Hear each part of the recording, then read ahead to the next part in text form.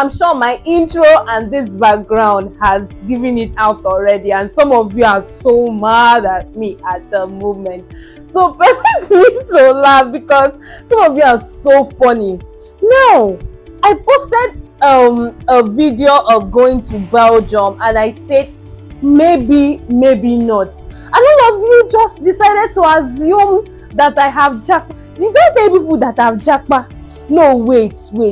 In which part of my video did I tell you that I have jackpot? If I gave you too many hints. See, anybody that asks me about this whole, you finally relocated from Nigeria, you finally moved to Europe. Anybody that asks me that question, I assume that you either don't watch my videos or you don't pay attention to details when you watch my videos, because I gave too many hints for you to miss.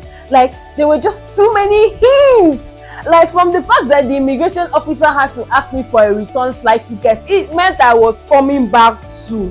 Like, that was enough information. The fact that before I even left my house, I said it was my first jackpot joining, it means there were going to be a second and probably a third or a fourth. Like, I never told you guys I had jackpot.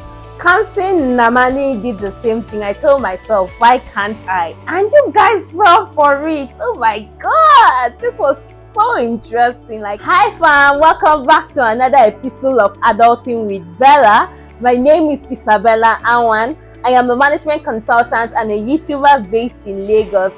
If you are a returning subscriber, thank you very much for always sticking with me. And if this is the first time of watching any of my videos, or you're just yet to subscribe to my channel, please go ahead and click on the red subscribe button. Thereafter, hit on the notification bell just down below beside the red subscribe button, so that you can be among the first to get notifications of my videos whenever I drop them.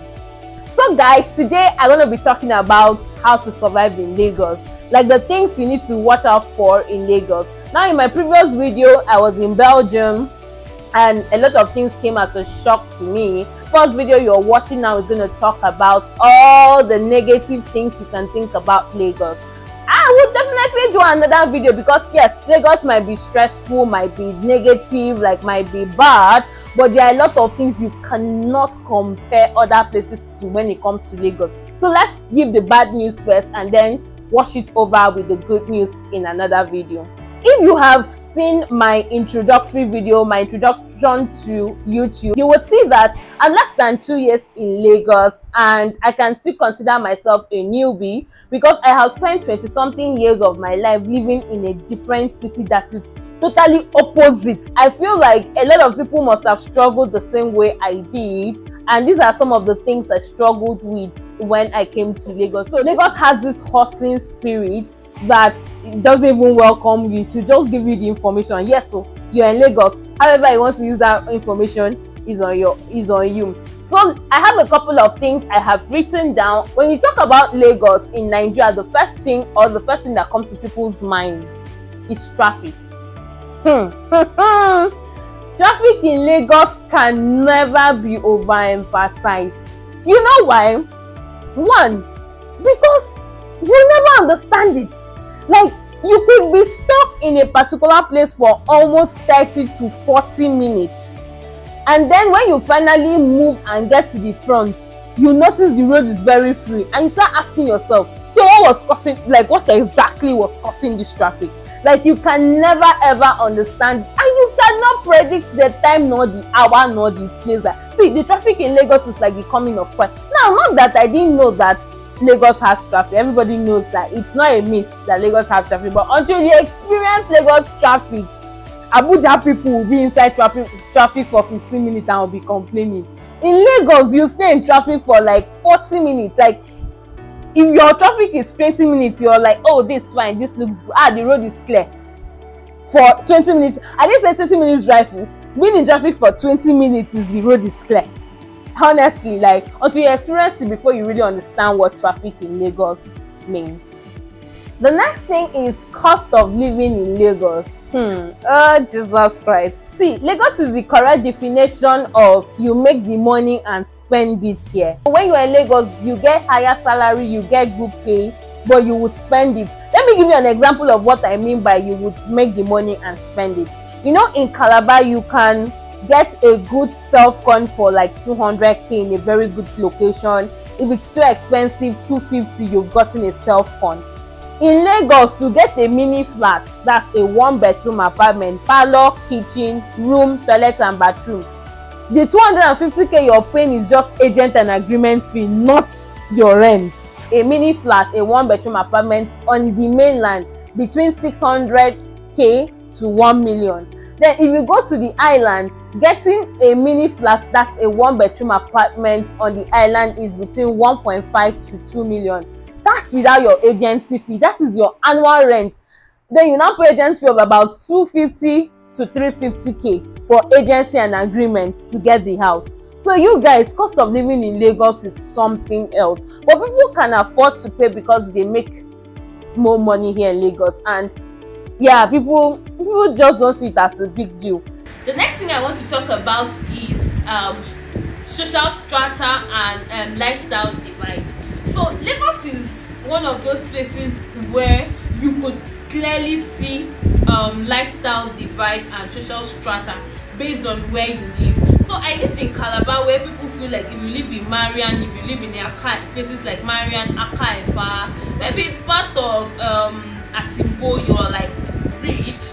But if you live in places like Calabar South, you're poor, like, well. But at the end of the day, you realize that it's a mix. There are rich families that have like huge family compounds in Calabar South and they live there. There are poor people who live in Atimbo, broke students living in Atimbo. There are broke students living in Marian, like the backside of Marian. So like the social strata, like the social divide is really not there. Yes, they are rich, they are poor, but I feel like somehow they live amongst themselves in Calabar. But in Lagos, if you want to live on the mainland, live on the mainland. If you want to live on the island, live on the island. If you want to live in island extension, you know the Aja and the Pe, you live there. There is nothing like I am broke but I want to live on the island. You will not see apartments you will live. So there is this social divide strata, and it's not even because of the cost of the apartment, but because if you're living on the island, you will have to live the lifestyle of people on the island. For example, if you're living in Lekki 1, I'm not sure it even exists, but it would be hard for you to see an aboki shop, like a kiosk for you to buy maybe matches, pepper, maybe milk, anything, like anything you can buy, you can combine. It would be hard for you to see that. So if you're living on the island, you know that if you want to get stuff, you have to go to the supermarket, and you know how it can be with going to the supermarkets. In fact, it's so bad. I used to say this thing and people take it like a joke. It's so bad that once you tell someone I live on the mainland, they already think you're broke. That's why you're living on the mainland. Like, let's talk about insecurity in Lagos. I know that everywhere in Nigeria is not safe. Like, yes, we know.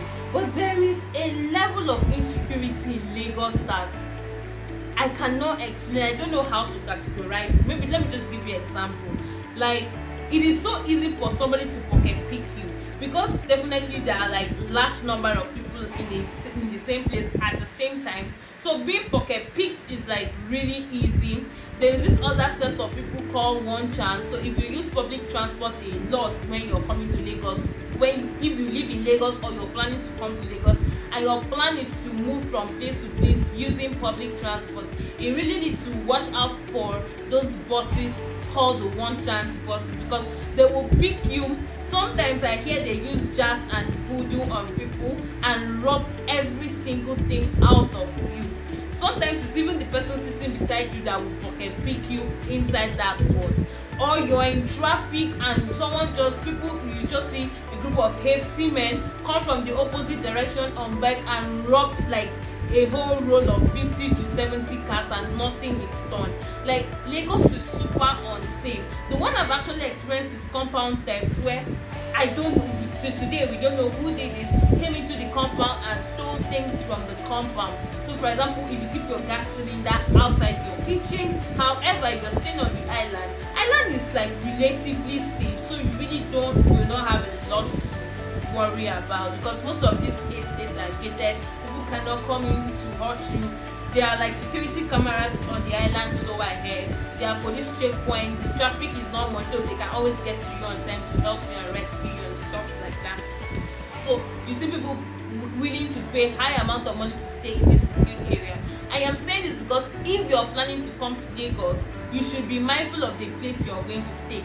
Don't go and stay in the midst of chaos, because you would regret it. Like, people would legit break into your house when you leave for work or leave for school and rob you.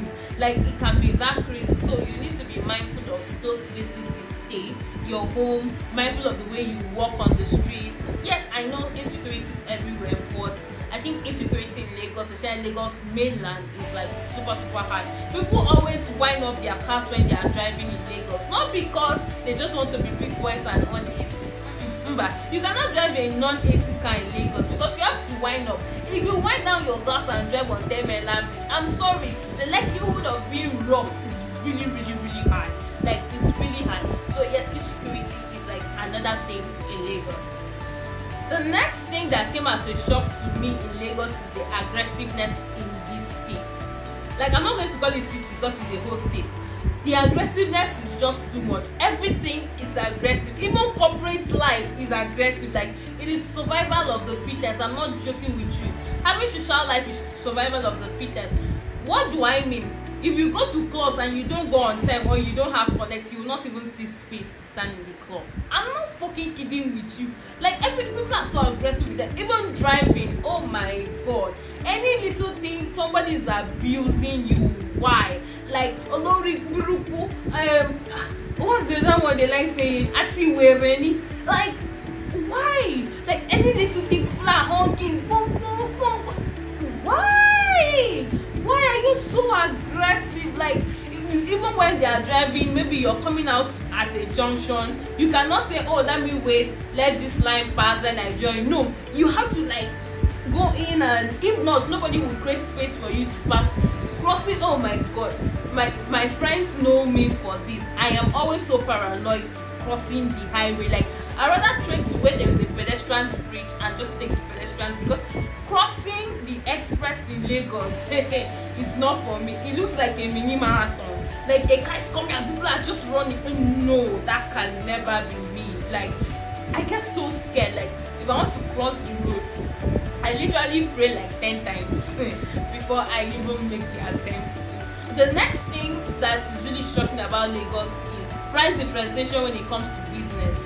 Like, you know where I'm coming from, if you want to get cheap stuff, you go to the like common market and you get those things at very cheap rates.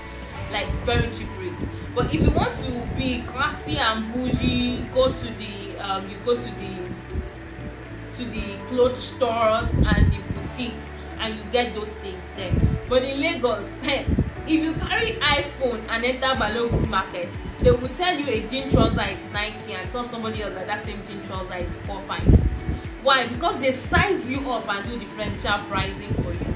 So you self have to be wise. See, Lagos is the only place where you think you're a street, but streets will still run you streets. Let me give you gist. I went to market to buy this jean trouser one day, and when I went, Yaba market, this guy told me the trouser was 7k. That this is top jean. You cannot say, you know, they wash this and that. The guy bobo me. So he told me 7k. I was like, this is above my budget. Okay, I came with 3.5. The guy said, no, no be this kind of jean, they sell 3.5. You want to see 3.5 jean? I will show you 3.5 jean. And I told you, no, I like this particular jean. How much are you selling for me last? At the end of the day, I bought that jean for 4,000 naira. And I got home and I was so excited, telling my flatmates that this jean worth 7k. But I bought it at the rate, like at 60%. I got like 40% discount. And my flatmates were like, this same jean that they got for 2,500. And I'm like, what? See, streets will run you streets inside this Lagos. So the motto of shine your eye is real. If you go to the market and your budget for that thing is 1.5, don't move from it. If the person does not agree to sell for you, just walk out, go to another market, go to another store. After all, the person is not the only one selling that particular thing in that market. If the price you had priced the person is really good, like it's really good, trust me, they will call you back. You know that somebody said, wise people in Lagos, if they go to buy something and they tell them 6,000, they price it for 3,000, and the guy said, okay, bring the money. You know what they do? They check their pockets and be like, and you even get the 3,000 or 2,000 day, you no go sell am for 2k. Because for the guy to accept 3,000 easily, it means he's still cheating you. That's the idea about it.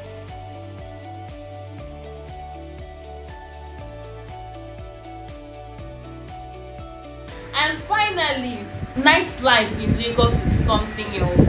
You know how people are like, oh, we want to go out at night and this party is starting by 7 and by 10 is done. No, nightlife in Lagos is starting by 10:30. It's 10:30 you're leaving your house, you use 30 minutes to get there, then by 11 that's when the party starts.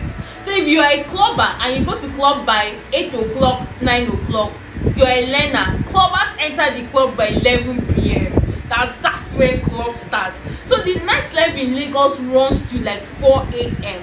And you would see, and the funny thing is, you think, oh, it's loose people that go to club in Lagos. No, your boss is in that club. I'm sorry. That smart nerd girl that wears glasses is that club. She put her glasses one side and wore contacts, and she's looking all hot and sexy. So when you go to club, you don't think everybody in the club are like Lolzz babes. They are like corporate girls. They are CEOs, like some big importers, exporters in the club.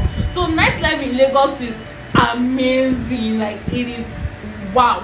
By 11 p.m. you're still seeing people walking on the street. A couple of times this year I have left the office by 10:30 and it was easy to find boats. I came back and nothing happened. People leave the club by 3 a.m. on Sunday, that's Monday morning, and get to the office by 7:30, 8 o'clock the next morning, and they are fine. I'm like, you guys are amazing. It's a miracle.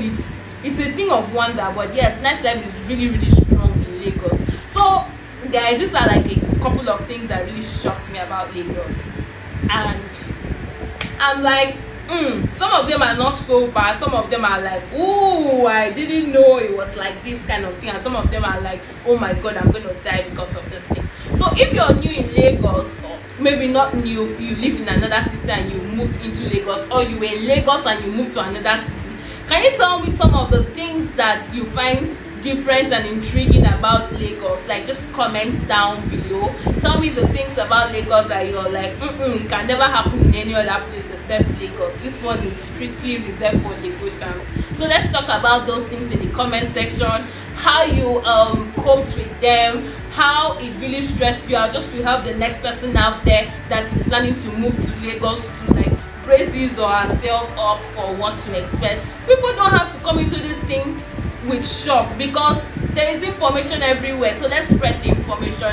Let's talk about the social culture and economic shocks in Lagos in the comment section. Thank you guys for watching today. I see you next time on another episode of Lagos. And please, I am back in Nigeria, and I see you next time. Bye for now.